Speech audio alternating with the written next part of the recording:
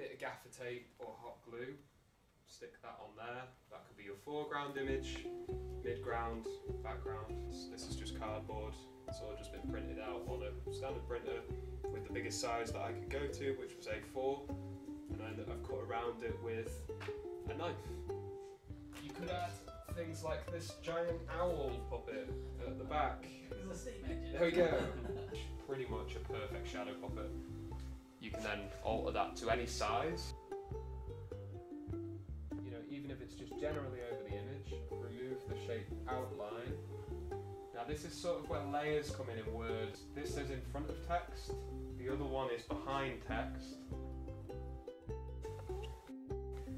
So if I drag that up to the top, I'm going to add those things in. Let's crack on. Okay.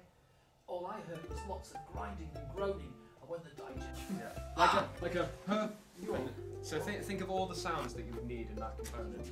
Record them individually. So push, push, So you don't want it all in one file? Or it'll all be in one file, but it'll record in separate moments. yeah. Okay. We'll go for it.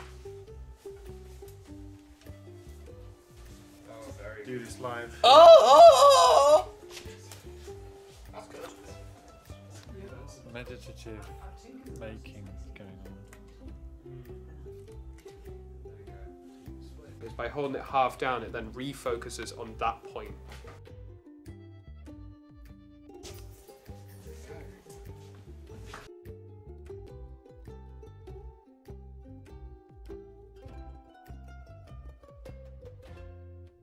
Chroma key.